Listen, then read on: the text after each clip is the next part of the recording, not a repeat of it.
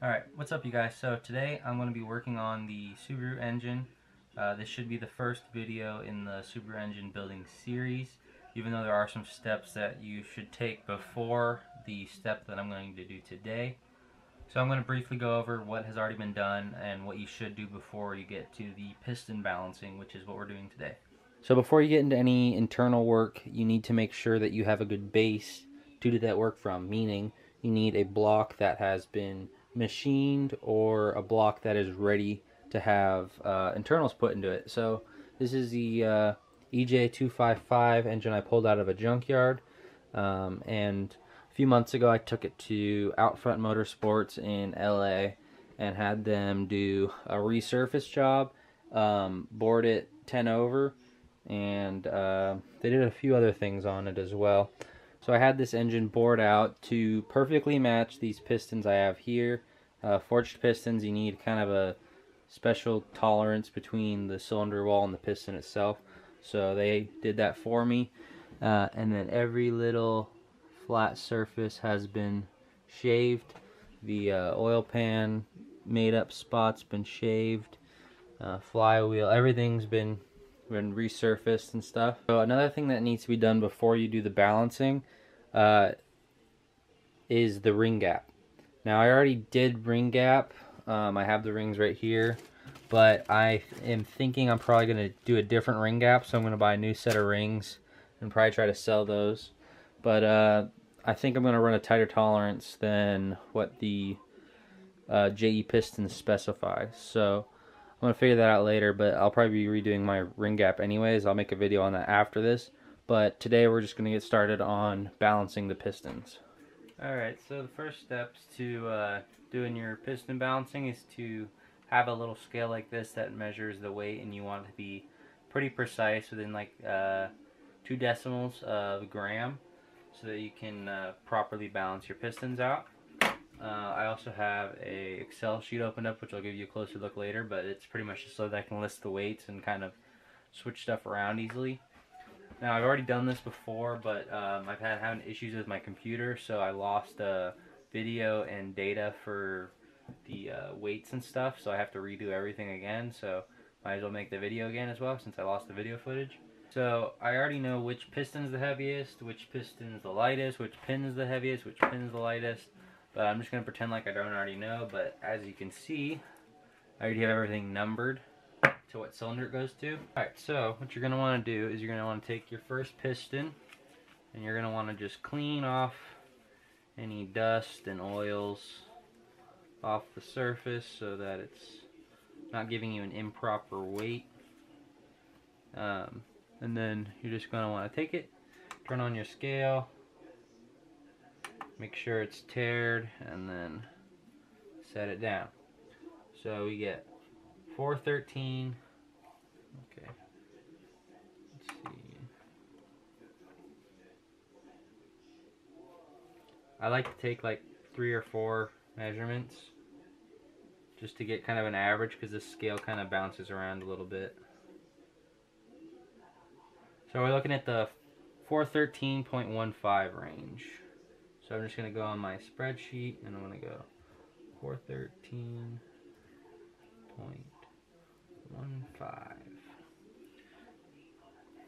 So now that I got that weight, we're just going to kind of go through the system and we're going to tare it before everyone. That's just good practice.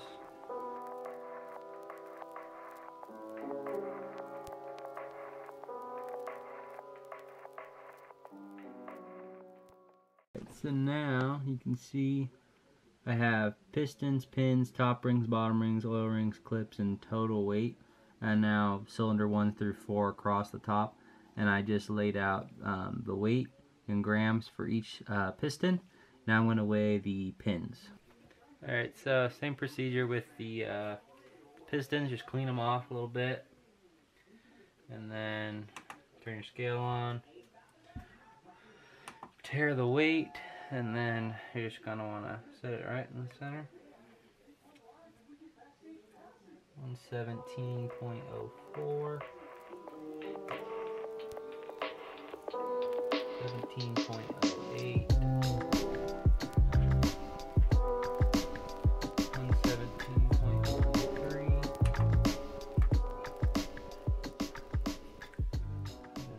So I took the weights down for the pins. Now you can't safely remove weight from the pins, so you have to remove all the weight from the pistons. By doing so, you just kind of chamfer these bottom edges a little bit, and that's how you remove the weight from the pistons to balance them. But there's no real spot to chamfer these without affecting structural integrity or fitment, so you always have to match the lightest pin with the heaviest piston and the heaviest pin with the lightest piston. So and then you work your way through. So since I already did this, I already had all the cylinders labeled out to where they need to be, but you can see the heaviest piston is cylinder number 4's piston, and the lightest pin is cylinder number 4's pin, which is 117 grams. And then you can see that the lightest piston is from cylinder number 2, and that gets, the lightest piston, cylinder number 3, gets the heaviest pin. So heaviest pin with the lightest piston, lightest pin with the heaviest piston. And then you have your second lightest and your second or your third lightest, or whatever you want to describe it, matching, corresponding with the pins. So that's what you want to do. And then when you add these numbers up, you can figure out how much weight you have to take off to make it equal the lightest. So like I said before, typically you'll want to also have your ring gap done so that you can weigh the rings out. But if you have a good quality ring, they all should weigh similar, and the ring gaps are all going to be the same for each cylinder, so they should all weigh the same, and they shouldn't have any noticeable effect on the weight of the pistons depending on how much clearance or tolerance between each piston you want the weight to be. So as I said before, I'm probably going to change my ring gap, so I'm going to buy a new set of rings. So I'm not going to weigh those out yet, but the main part where you're going to shave weight off is from the pistons. So the heaviest parts are the pins and the pistons. The pins are very close in tolerance. You're trying to get everything within half a gram. That's like after that, it's just rate of diminishing benefits. So if you want to get everything within 1/1000th of a gram, it's not going to really benefit you, because there's always going to be oil on all these parts. So the oil has weight to itself. It's in different places, so it's going to affect it. But if you have everything balanced within half a gram, that's like the best bang for your buck, I guess. Bang for your time.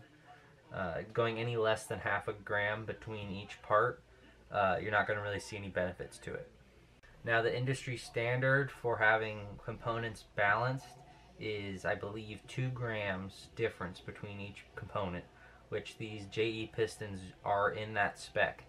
So the variations between each pistons is less than 2 grams, but when you're building kind of a race motor or something you want to rev to very high RPMs, you want to get it to half a gram of balance. You can definitely get closer to than half a gram between all the components, but the more you go and try to get it close, you'll have diminishing benefits, because oil is going to be on these components all the time, and oil has its own weight and it's going to be different. So for the most part, if you have everything balanced within half a gram of each other, you're going to see the best results as far as engine stability at high RPMs, and then save your time. You don't want to be doing within 1/10 of a gram, and it's not going to help you that much.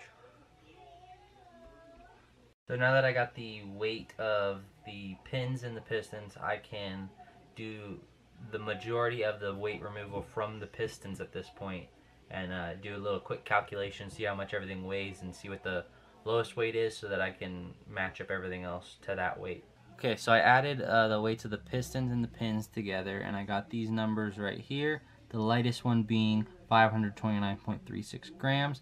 I then added half of a gram to that, and I get my tolerance of what weights I need. So I need to get all the pistons to weigh between 529.36 and 529.86. Okay, so using this tolerance that I need to get the weights to, I kind of just subtracted the weights of the pins and figured out how much I need each piston to weigh, since I'm only removing the weight from the piston. So these are on the high side, so I can go a little bit lower than these and still have it in tolerance, but I'm just going to take a little bit off, weigh it, and try to get it to these weights. Alright, so what I got here is a Dremel with just a grinding wheel on it, and I'm going to remove the weight from the inside of these chamfers. So I'm just going to kind of add like a secondary bevel to these edges, and then keep weighing it and make sure I'm not going too far.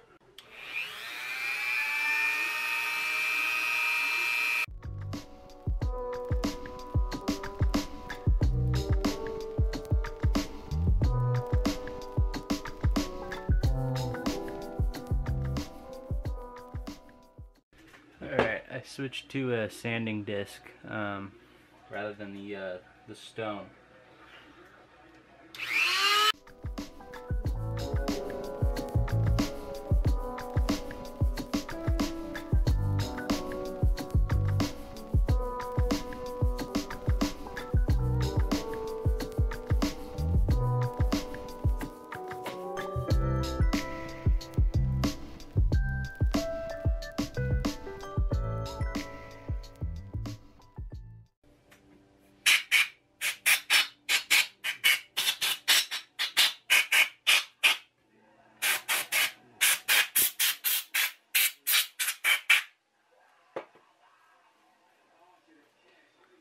Okay, so now we're going to go in for the final weight, now that it's all cleaned off.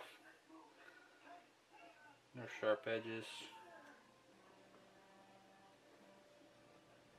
So we're at 412.83, so it still needs a little bit more to go.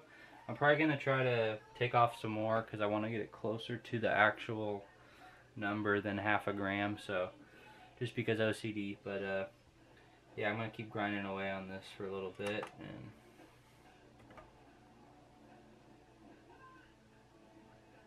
we'll get a little closer to it.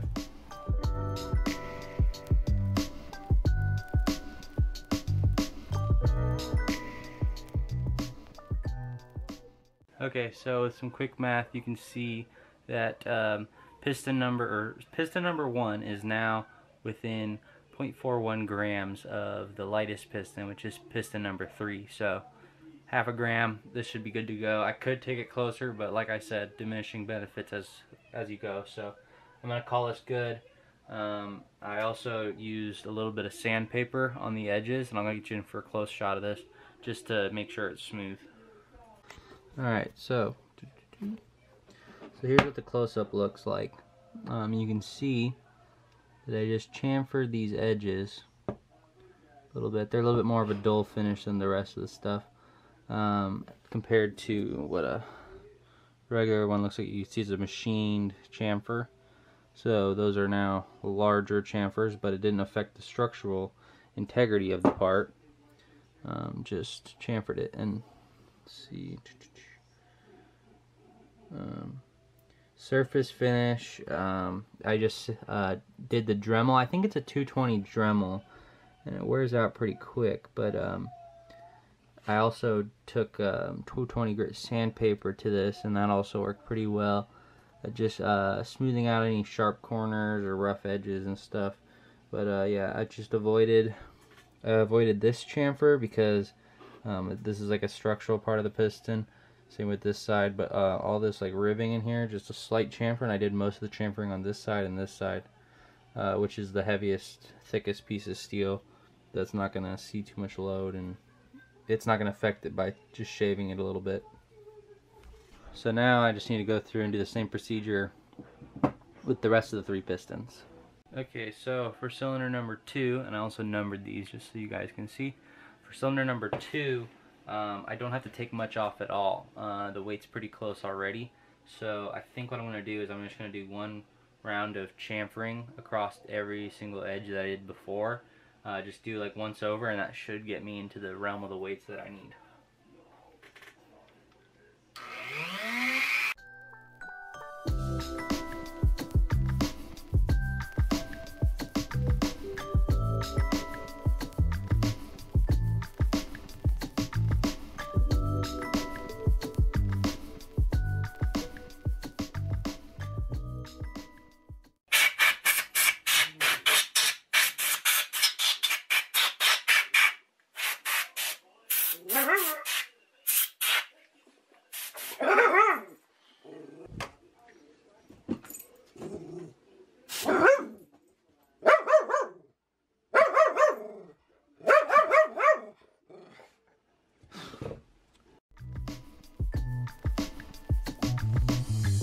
so I can leave piston number 3 alone because this is the lightest one, so that's when we're basing the weights of all these other ones off of. Now, number 4, the last one I have to do, is the heaviest one. Now, how on the other ones I was taking off the material from these chamfers, this one I'm going to try something different. So if you look at this piston, you can see there's a little notch in the side. I'm going to shade the light. There you go. You can see that notch for the wrist pins to slide in. Now this one on this piston is much smaller on both sides. So I think I'm going to enlarge these as a way to get the material about the same size as these. And on all the other pistons it's the same size. They're large dishes in the piston. You can see. Now the only one that is not like that is this number 4, and they're small. So my first step for removing the weight is I'm going to shave some of that off right there and there, and then I'll weigh it and see how much I need to take off the chamfer method.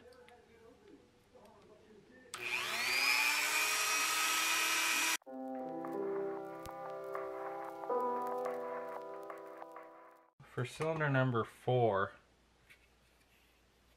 there's a lot of weight that needs to be removed, so what I'm going to do is I'm also going to chamfer this inside radius of the wrist pin in order to remove a little bit more weight, because right now the piston is at 413.5 and it needs to be down to 412 point, let me see, I think it was like 412.8 or something like that. So we got quite a bit of way to go, so I'm going to start working on this wrist pin just so there's not so much stress on this piston to reduce weight.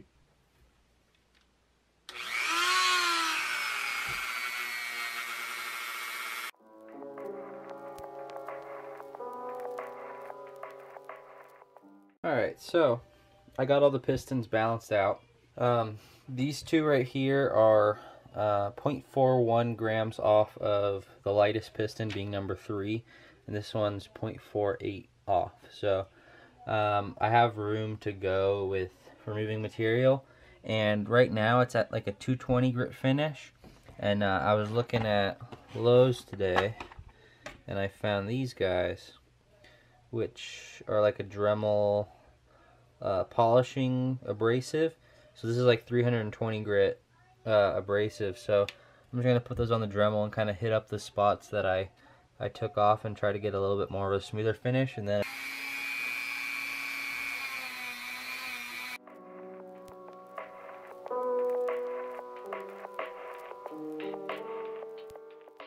alright, those seem to work pretty well.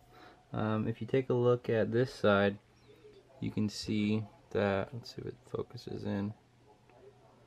So you can see that the surface is a lot smoother than this, where you can actually see the lines in it. Hopefully you guys can see that. The light's kind of intense. But yeah, it's a lot softer, smoother. So yeah, you guys should definitely do this if you're doing the balancing job that I'm doing. So I'm going to finish up the rest of these pistons with the 320 grit.